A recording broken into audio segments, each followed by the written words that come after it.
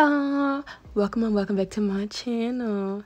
In today's video I'm doing my passion twist. As y'all can already tell, I'm using this shining jam and I'm going to be making my parts. Y'all already know my parts don't really be straight, so I tried my hardest.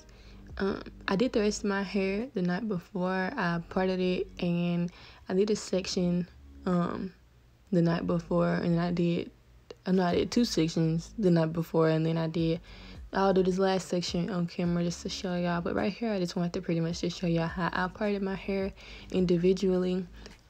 This took about 2 hours. Like I said already, my parts was not straight, so I went on ahead and sped this part up. But pretty much I just sectioned off my hair into the rectangular parts, and I started going.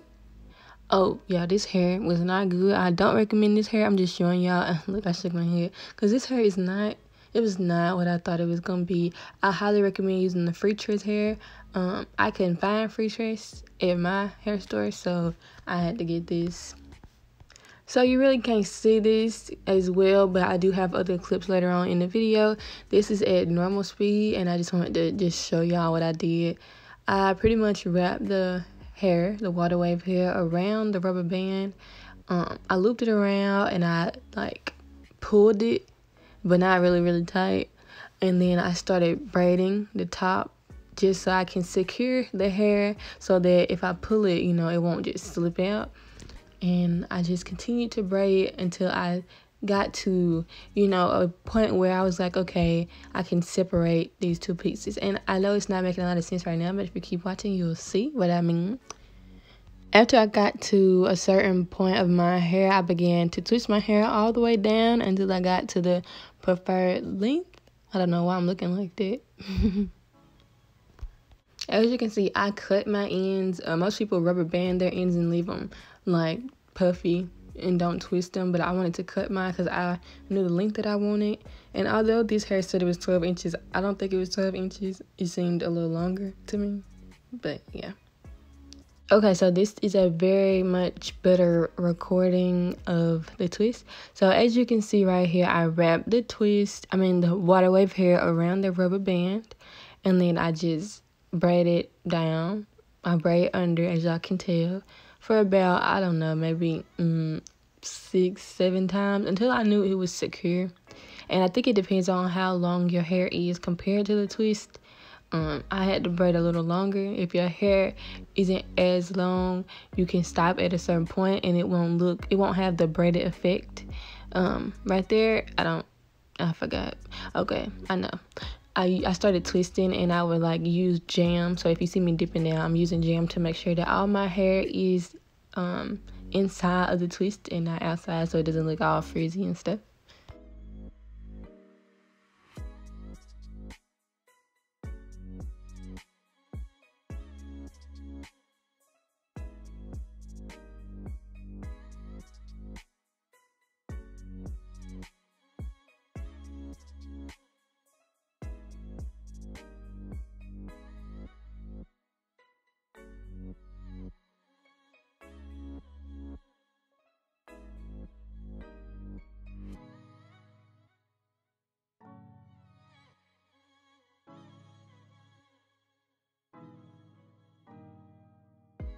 Right here, I slowed it down for y'all so I can show y'all how I started my twist off and how I got from a braid to a twist.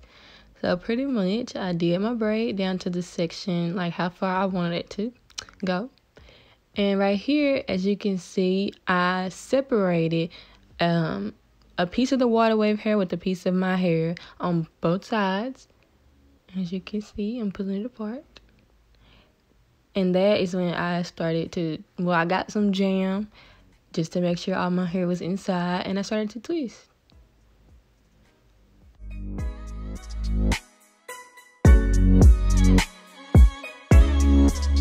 And I know my instructions aren't the clearest, but right here I sped it up again, so as y'all can just see at least one more time with me talking on how to do it. It was hard. My grip skills are not the best, so I think that's probably one of the biggest things that you need to have some type of grip skills, so your twist and your so your hair and the water wave hair won't keep on slipping out. But as you can see, I just wrapped it around the rubber band and I continued to braid until I felt like, you know, it was secure enough, and you'll know when it's secure. And then I pulled 2 pieces of hair, one of mine, one of the water wave, and then on the other side I did the same thing, and I just twisted all the way down, making sure all the hair was inside the water wave hair.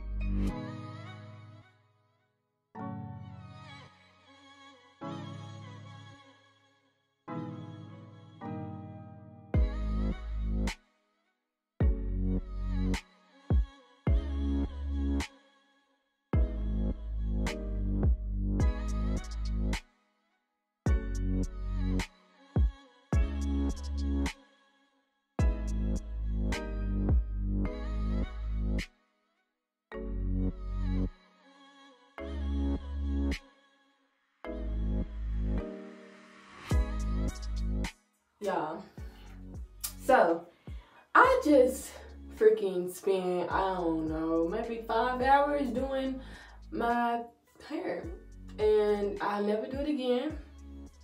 But I split it up. I did my parts last night. It took about 2 hours. I did the side section and the back section, and it took like an hour and a half, and then I did this section on camera, and that took about like 30 to 45 minutes. I'm really not doing this no more. Like, I thought I was gonna be able to start doing my own hair, do my body sprays, do, you know, passion twists, cute little styles, but no. I'm sticking to my hair, and I'm gonna just leave that to the professionals, to the people that's certified. Cause, baby girl, this is not for me. A lot of people do crochets rather than individuals, so it's probably why it took me so long. They're coming apart a little bit. I don't like that. I'm not a professional. I did these the way that I knew how. I did watch a couple tutorials, but I mean, watching a tutorial and actually doing what you saw in the tutorial are 2 different things. And yeah, I'm one that I just really just found my own rhythm, and I just did it. I mean, it wasn't that easy. I was about to cry last night trying to do my hair. Make sure you like, comment, and subscribe for more.